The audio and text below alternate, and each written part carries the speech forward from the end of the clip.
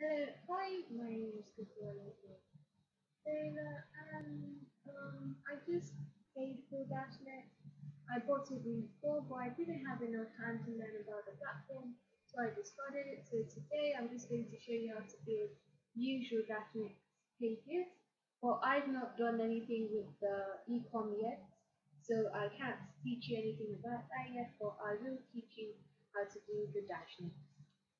So just click on getting started and you just want to log in up here to DNP, which is Dashnex pages. Okay, so the next thing, I've already built this website. So it's just a simple one-page website that, when you just it just shows you my video and my link, which is what I really just wanted to put out there. And it looks a lot better on the phone. So let me just show you how I did that. First of all, you're going to need your subdomain name. So in this case, I guess I would choose J, probably what choose the um, or maybe business business course. Learn the new skill. And if you have a description, you can add it there, but I don't currently have a description because this is just a tutorial. So you just add your website. So once it's published, you just click on the link. So right now you have options of what you can do with the page, and you can create 3 pages under each subdomain. So I would suggest clicking on add a page. So these are the pages that are already here, or you can upload your own custom page. So this is lead generation, sweepstakes, redirect page, and custom page. So I'm going to show you how to do the lead generation page. You just click next, and then it's so easy because you can select the theme. So I chose a theme before, which was this one. So let's just choose probably this one, or maybe the business guy. Sorry, I'm on this one again. So after that, you're just going to select a logo. So I'm just going to choose one of my regular logos. Uh, this is for my other site, so I'm just going to use it temporarily. Then if you have a background image, you can use that. I suggest finding a background image from Pixabay or on Splash. And when you find a background image you like, you can just select it and download it for free.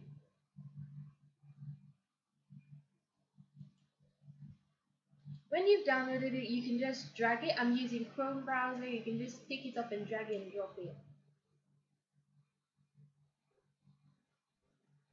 I'm waiting for it to load.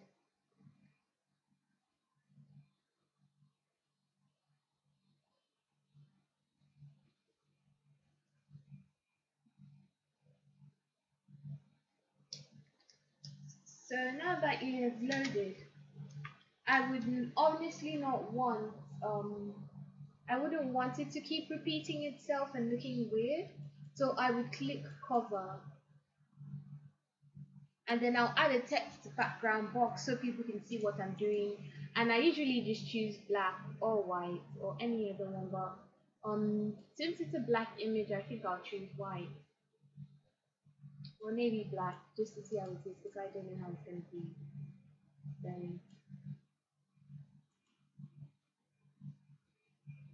Then the content you want your main headline to be that. So let's say learn new course, learn this new business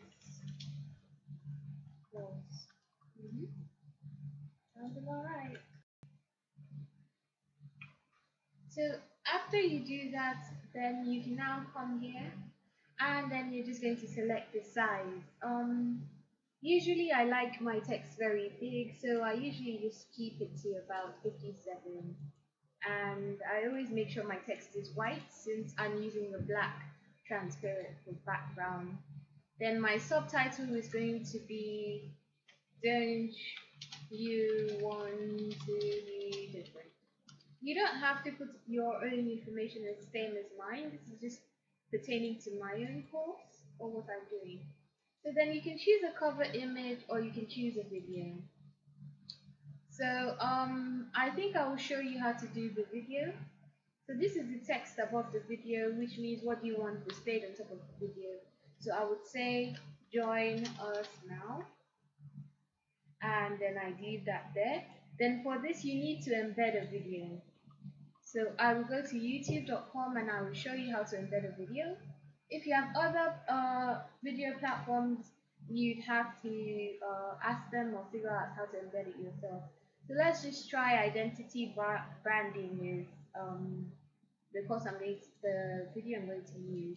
I'm just going to click share, and then I click embed, and then I'm just going to copy this, and then I'm just going to paste it here.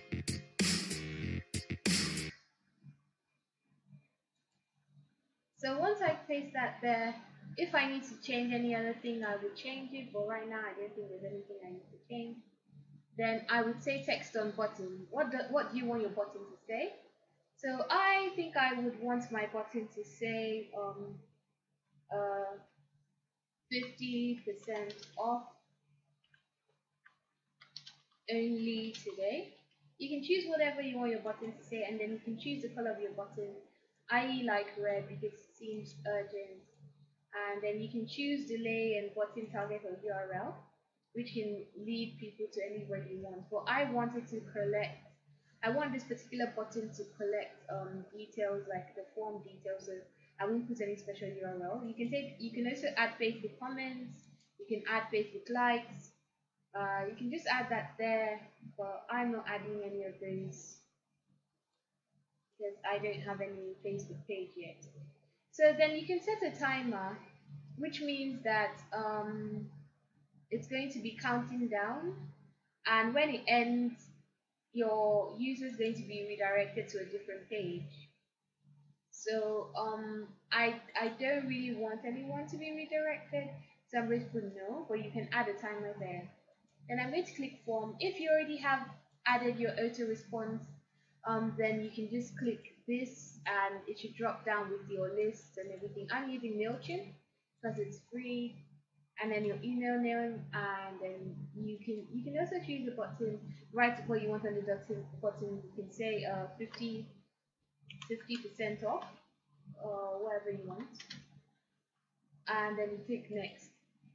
When you're done with that, you can add tabs on the top, which is for navigational purposes. So if you've created your terms and conditions page and all this information, it should already be preloaded here. I'll go back and do this on this particular website so you can see it. So let me just skip this for now because I'll go back and do it. If you have a thank you page from your website, this is where this thank you page of when someone signs up is how I was able to connect my payment gateway.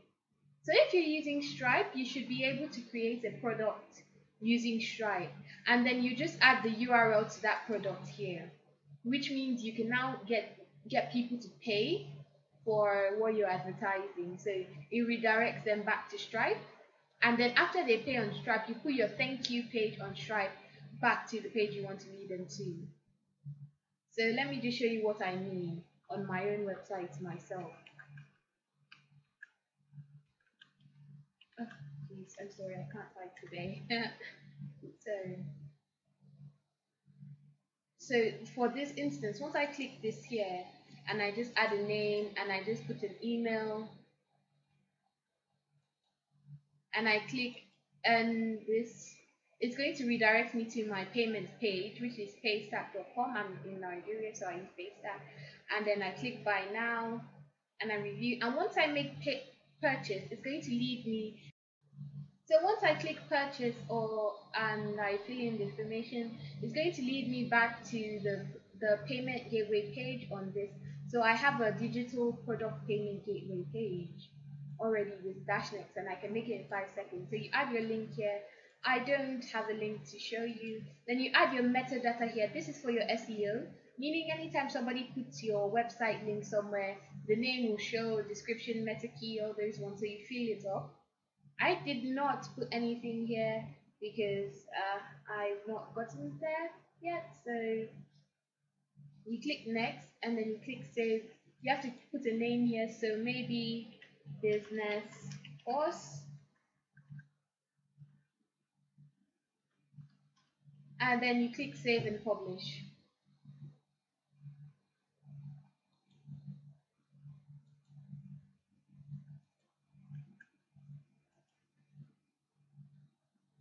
Okay, I'm having an error somewhere. I think I forgot to put a name somewhere. Okay, so this is meant to be business course, and I'm meant to add a description. Let's say blah blah blah blah blah blah blah. And then I'm going to jump back to publish and say save and publish. And now my site should be created. I'm going to right click it now so you can see what I've done. So it's not 100% complete, but I think we've done something. So if you have a custom domain, it's going to show here. But for me, this is what's showing. It says learn this new course. Don't you want to be different? Join us now. This is the color. This is the video I want to show. And this is over what I just wanted to show on this website. And that's basically how you create it. You will fill the other details with your own personal information. This is just an example website that I have created to show you. Then the next one, you can add another page. Let's not add this one now. Let's try adding a redirect page. A redirect page means you want it to go somewhere else.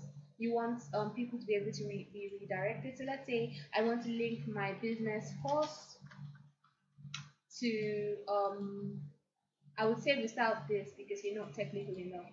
So I'll say I want to link my business course to my other course that I made. So once I do that, I'm going to click next. Okay, you have to write https dot slash slash. So I'm going to click next, next, and then I'm just going to put LE skills here, and I'm going to click save and publish. So what that means is that on this page, if I ever click on the link, it's going to redirect me directly. So let's see. This is, as you can see, business dash course dash next page LE skills. As I click on that, see where it takes me. It takes me directly to LE skills and does not keep me on that other page. This is useful because in your navigation pages that are not yours, so it's always very useful in your navigation. So this is useful and it's a very useful tool. So next we're going to try adding a sweepstakes page. So I'm just going to click on this and click next. And then you have between these two, you can preview it to see what you're going to be getting. And so you create this background and then you have a video here, you have this information here, and you give people the chance to register. So I would suggest using this page or this page. And they both look super cool and super in. So you can just add the information here. So let's select it now. We'll put a name and internal description. Let's say business course. And we're going to select next. And then you're going to add your image here. And you have a title. You can add details. You can add a disclaimer. Then you can go to settings. You can add your timer. If I were you, I would put manual. Let nobody be able to select the winner. You can just click the manual one there. Then for form, remember if you've added your autoresponder, you can just add your list automatically. And for footer, you can add this information, edit this information. This is a very nice one to do. Thank you page, you can just add your information as I said before. Meta is your SEO and publish. So that's the tutorial for now. Thank you so much. Have a lovely day. Goodbye.